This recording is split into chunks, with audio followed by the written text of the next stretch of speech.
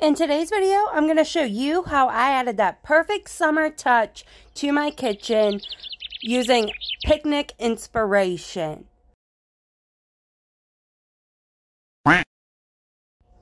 Now let's make an ant.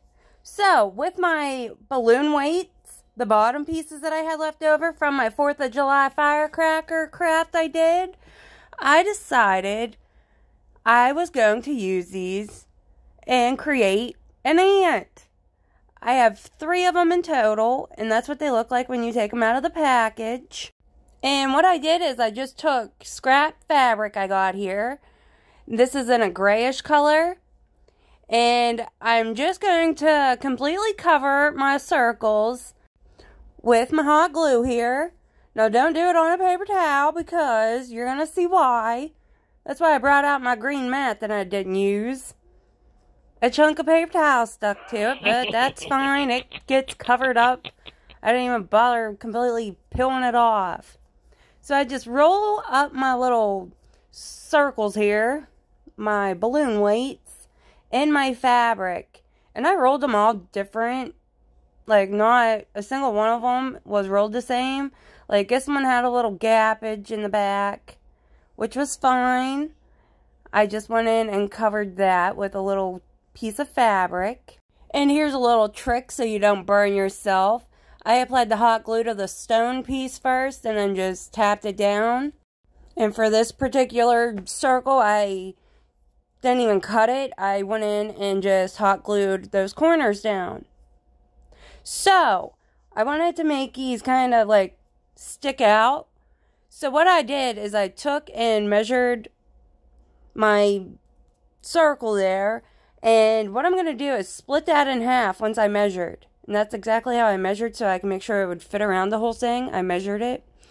And I want to add that fabric there. I folded in half to go around the circumference. And to glue that without getting burned, I put my hot glue on my strip. And I'm just going to roll my disc kind of onto it. And just put it the whole way around.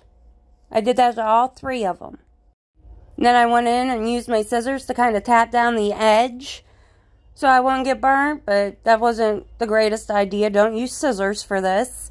And for this one, with that little gap, I took my hot glue and put on the back of that square. And then I do use my scissors to kind of make it blend by just kind of scrunching it. And that's going to be the back side of it, which was cute. So, I'm just going in here with my acrylic paints because we need a face. So for his eyes, I just used my white acrylic paint and kind of went in and just freehanded 2 long wannabe oval shapes. Definitely not the most perfect. And I ended up doing 2 coats of my white paint on the eyes. I let the first coat dry and then went in once it was dry and gave it the second coat. But while my eyes are drying, I'm going in with this Dollar Tree stencil brush and some pink paint. And I'm dabbing off some of that pink that onto my paper towel. And we're going to give him some cheeks. I first just kind of dab on there where I kind of want the shapeage of his cheeks. Just like this.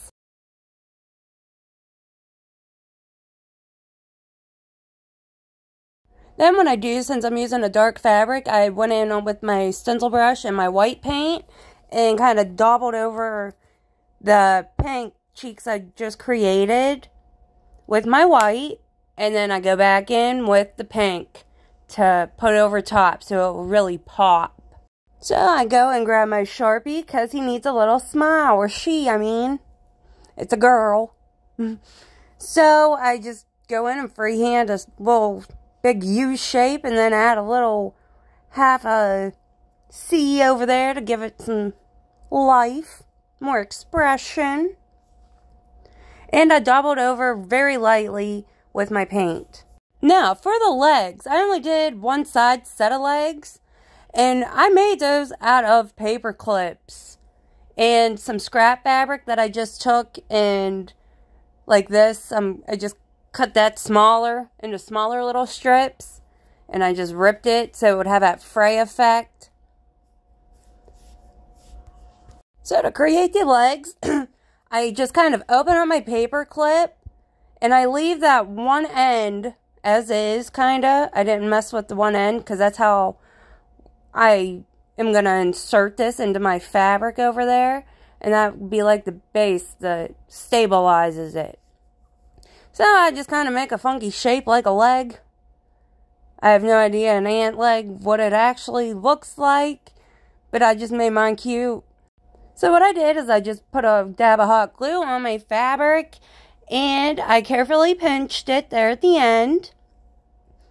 And so I don't like get poked or scratched, I covered up the pointy piece that was sticking out of the paper clip.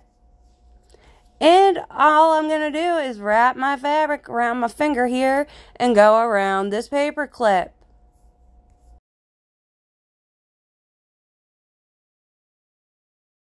$2,000 later. And once I reach the end piece here, I leave it thicker, because that's how, once I stab it down in, you'll see. That's going to be where I hot glue for extra security. So I very carefully did this. I believe I did get burnt, actually. Someday I will own a silicone little finger shield thing. So this is just how I did the end. I pinched it together, and you'll see it's thicker. And then how that hot glue was just kind of sticking out. I think that's when I got burnt. So, to stab it down into my fabric here, I just bend my paper clip back and forth to get a pointy edge. And then I stab it into this fabric. But first I want to hurry up and get some antennas made. And I used for my picture hanging kit that wire. I just folded it in half so they're equal. And I'm going to cut that in half. I use my little Sharpie here and just kind of wrap it around to each one of them. So, set those aside, and now I'm going to go in and give the blacks to my eyes. Using my little paintbrush here. One on each side. And my butterfingers accidentally dropped it, but it's fine. So here's how I installed the legs. Like I said, I stabbed that down through the fabric. Just like that. And then where I left that piece thicker at the end, that's where I'm going to apply my hot glue for the extra security to hold it in place. And it does hold. It's pretty sturdy. So to fix my screw up of his eyes, I just go in with the end of my paintbrush and give 2 white dots. And since this is the queen ant, a female, a lady, I'm going to just go in with some scrap fabric and create a messy bow.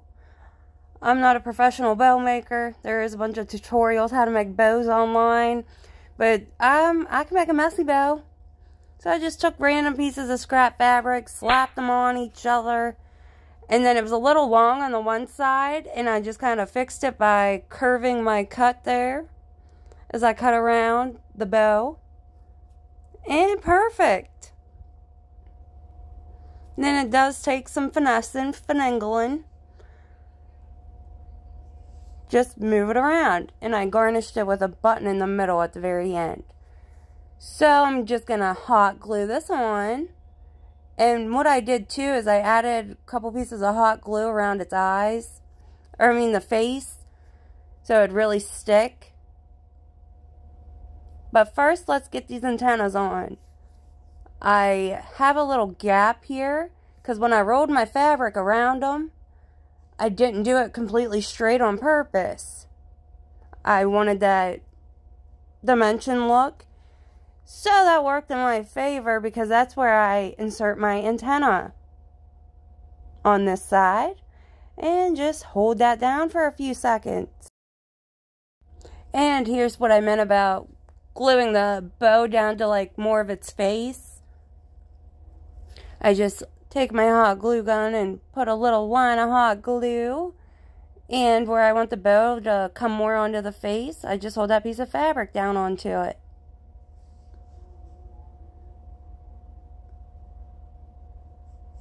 And here she is in her glory. I did go in and give her 2 little eyelashes on the one side with my Sharpie. And I made a little fabric watermelon there with scrap fabric that I had. And I outlined the whites of her eyes in my Sharpie. And it does stand on its own. Now, next up, what here pops out the most to you? Was it that watermelon? Would you believe me if I told you that this is foam? No. So I have 2 long pieces of foam that is from a bathroom vanity. And they're kind of like triangular shape. So what I did is I went in and hacked off a little of the length. And I put those pieces aside because I'm going to make a craft out of them coming up. So I ever so dangerously go in with my scissors and start hacking. Sawing at it basically. And I made the one piece a little shorter than the other purposely. And I just took my hot glue and glued each of those seams together. Just like that.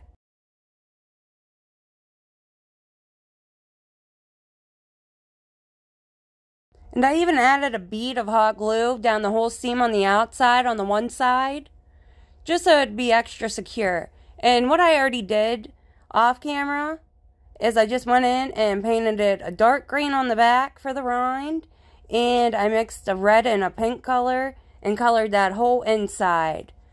And if you can tell on the watermelon, the front there, it had a chunk out of it. I wanted it to look like it had a bite.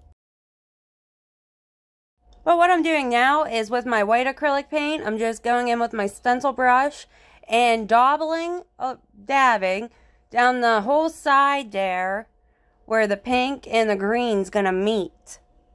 And I do that to both sides. And this foam had them circles like already indented in them. And I'm not hating it. I actually like it. So I do the same once that white's dry with my spring green color here. And if you need to ever make a darker green and don't have it, if you just add a little bit of blue to your light green, that will darken up your green shade if you need a dark color. Little hack there if you didn't know your color. And as the light green was drying, I went over it with that dark green color I just made. And I kind of did this method different on each side, because I made this like turnable and it looks different on each. You'll see at the very end. So I just keep dabbling, getting where any of that light green might have went where I didn't want it. Just like that. And I did color the inside, what you could see when it's standing up. So, for the rind, I just go in with my spring green. And this is that little brush that I did the eyes for the ant with. And I'm ever so slightly just making lines up and down, until there's absolutely no paint left on my brush. And then I go back in and dab, and that will give you that dark effect, a light effect. Which is pretty crucial to making it look like a rind. Then I highlight more of that to really emphasize. So, on the one side, like I said, I wanted it like turnable. When you change it one side to the other, it's 2 different looking watermelons, kinda. So I did the one side in a pinky color. And the base color of it, I mixed the pink and red, if I didn't already say that. But this one I'm going over in my pink shade. Then I just kind of go along the edge there and kind of crisp it up a little. Where the white I went in and did with my stencil brush. Just like this.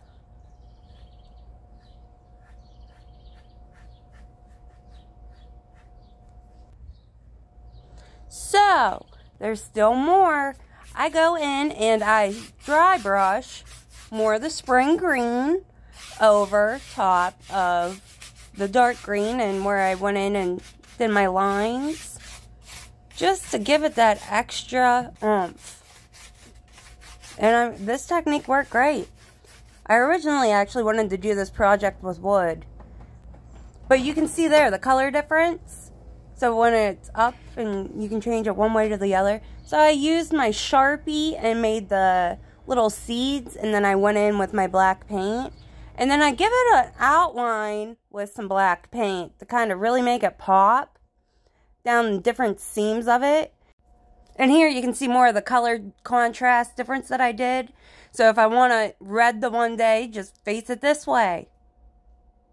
Voila! And if you see in the background any craft you like, be sure to check out my playlist. So next up, with our scraps from that melon post, I have these little triangle looking pieces that will make the perfect melon.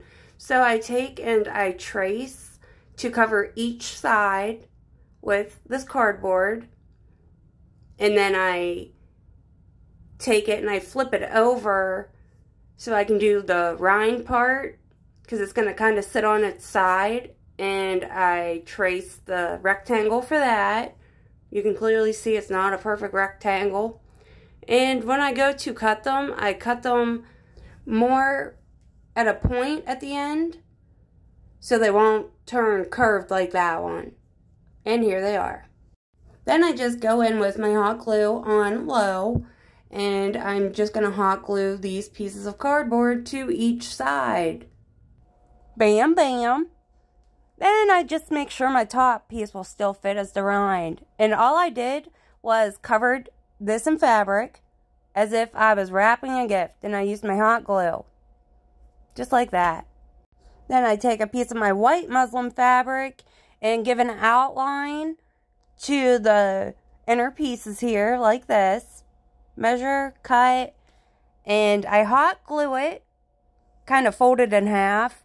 I do on the outside, and then I hot glue it to the inside, just like this.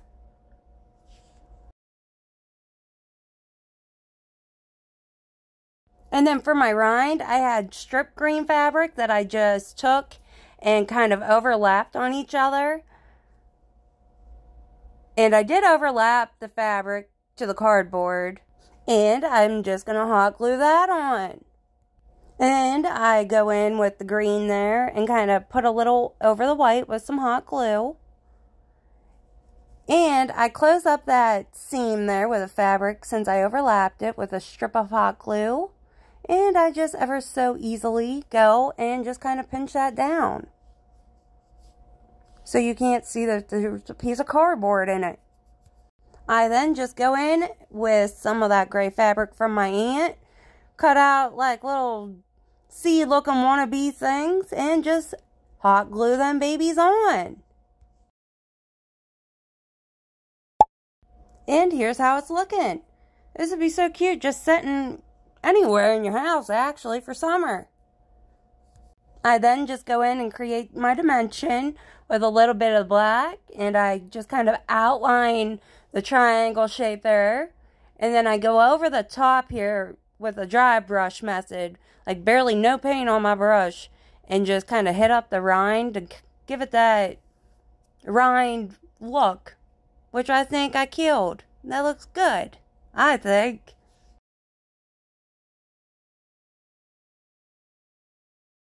So my next craft involves some air dry clay, and I have out some little square parchment paper pieces and a little shot glass of water to dip my finger in.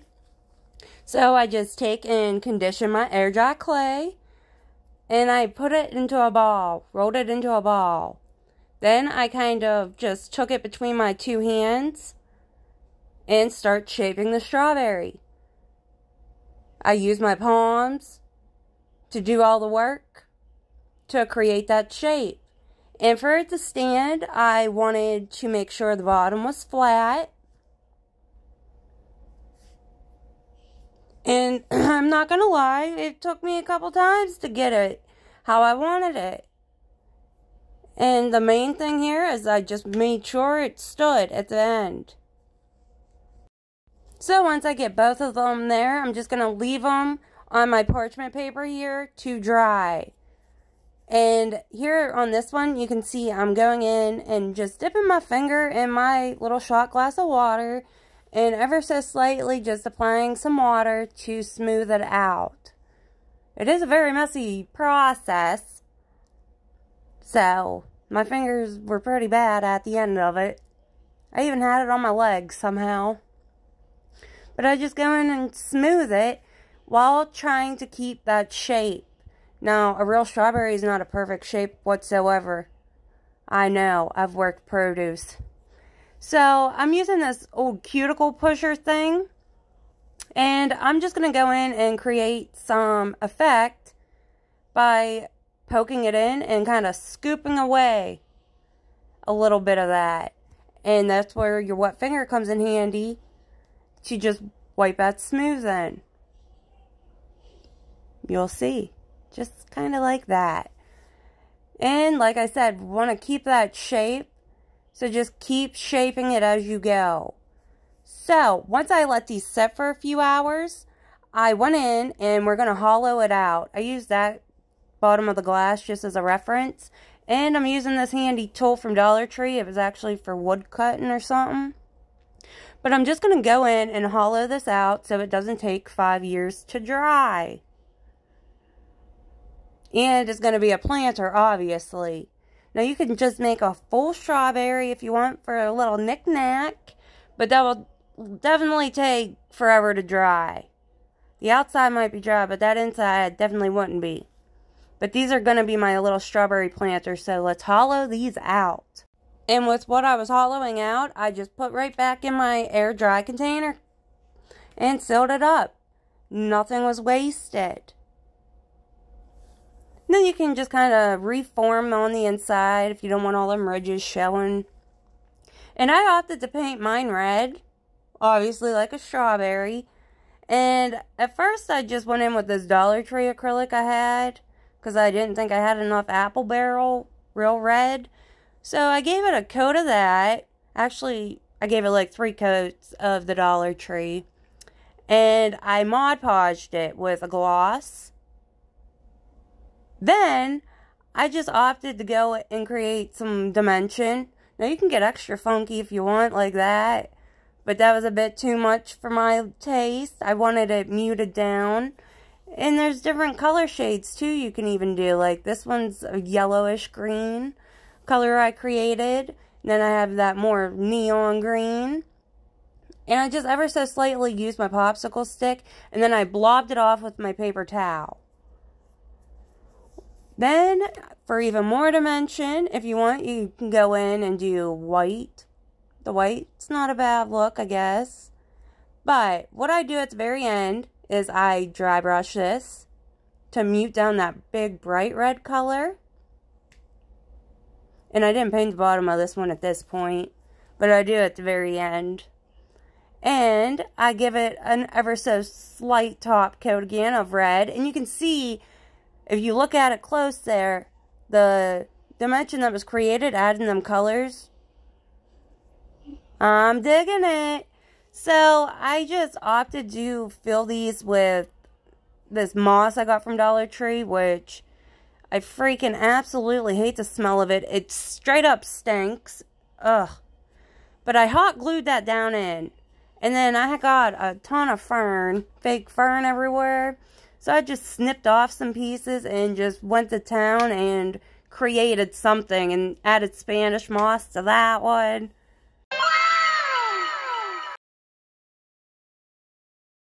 So what's an ant without a hill and a picnic without chips? So let me show you how I created these potato chips.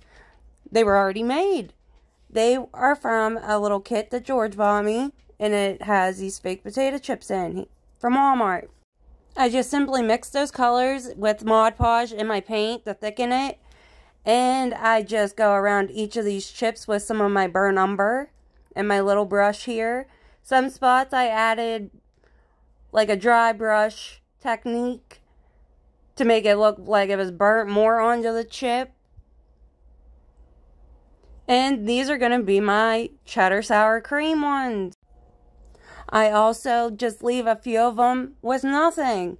Just plain old like they came. Those to me look like Pringles. So those are going to be Pringles. And I use those to kind of stack up my heel behind. And it gives a color contrast, which I like. So I go over it with my canary yellow then. Slightly just dry brushing to give that highlight effect to like make them look more realistic. And you can see this when I went on harsh. And I'm just going to show you how to just keep working that in until you get an effect like that. And I, at the end too, sprinkled a few with some nutmeg and cinnamon to kind of look like a barbecue potato chip. It's just the cutest little addition to go with my picnic theme.